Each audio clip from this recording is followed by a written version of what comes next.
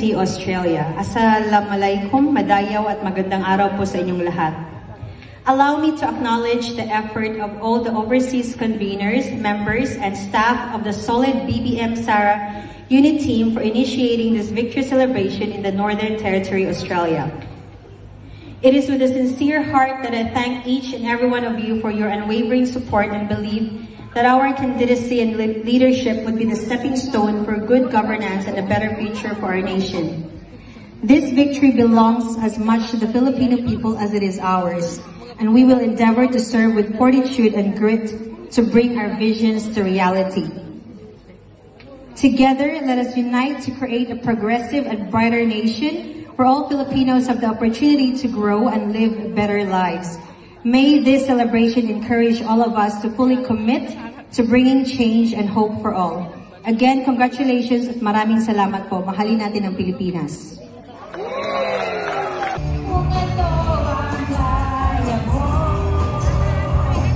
Iba-ibang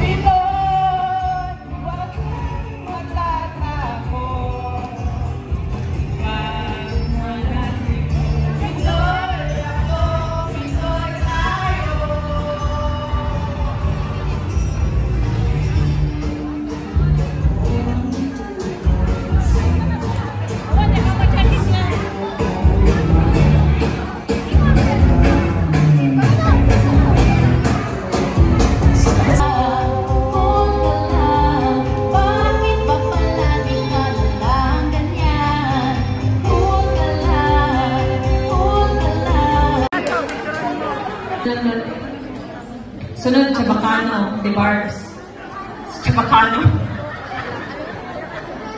Hi everyone, I'm Raquel. I'm not very active in the Filipino community, medyo mahiyain ako, but my story is a bit interesting. I'm not just a BBM supporter. My family and the Marcoses were like one family. During martial law, that was when the construction of the Philippine Heart Center, the Lung Center, the Kidney Center, PGH, GSIS, Baguio Convention Center, Fort Lauderdale, Quiapo Mosque, and the Mount Makiling Shrine, and many more. All of them were projects of my uncle who's passed away already, architect George Ramos. He's the architect, and my mother was the interior designer for all those. So kung nakapunta kayo sa isa sa mga hospital na yon, pamilya ko po ang gumawa doon. So, and if EDSA did not happen, there were so many projects lined up. We were supposed to have the Brain and Trauma Center. We were supposed to have more housing for our less fortunate kababayans. We were supposed to have an Olympic Stadium. All of the models were in my uncle's office. They were all approved by Imelda, and we should have had them. So, as I said, I'm not just a supporter. I know what they can do, and I know what they've done. And I just hope that, unfortunately, my uncle and my mom both passed away.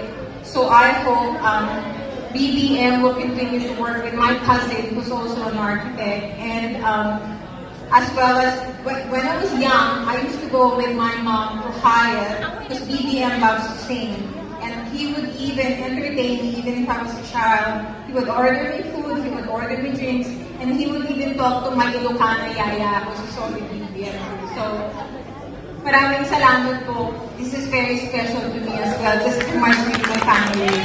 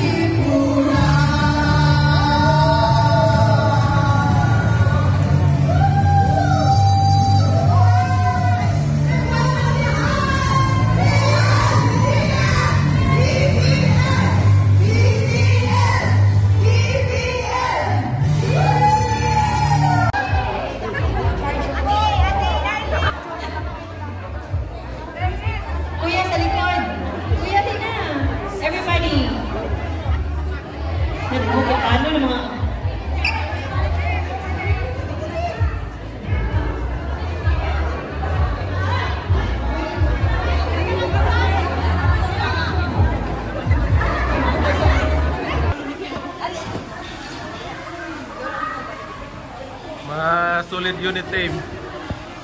Okay na.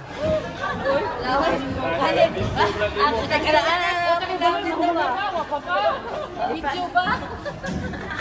Video to. Nay, diri nay, apil. Lagi video dere niya ma'am.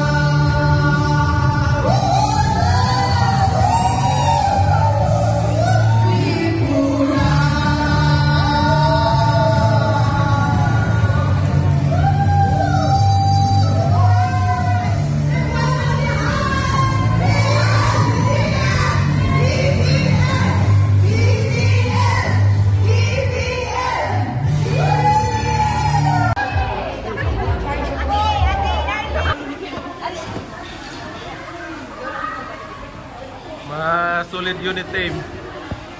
Okay na.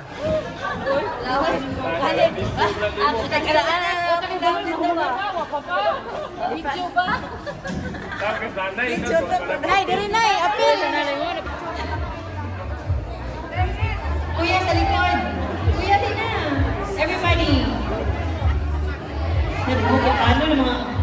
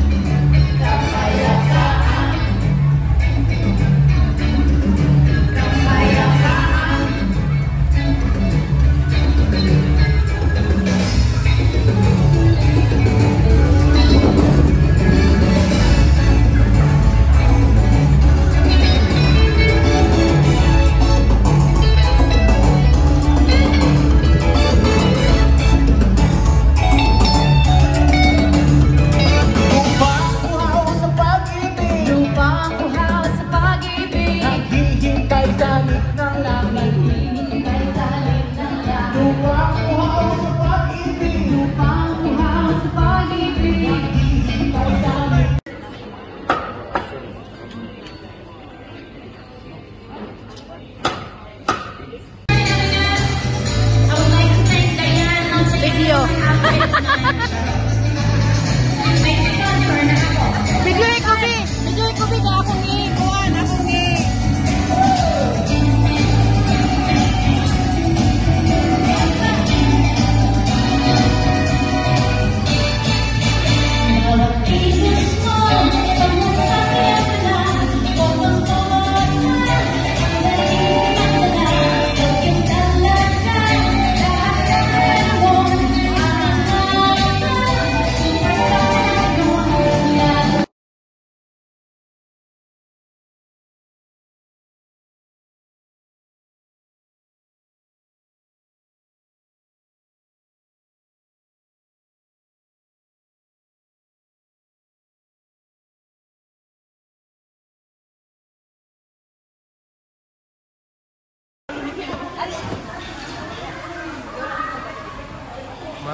Solid Uniteam.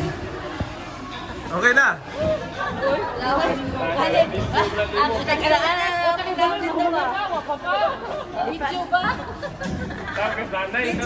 Nay, diri nay, apil.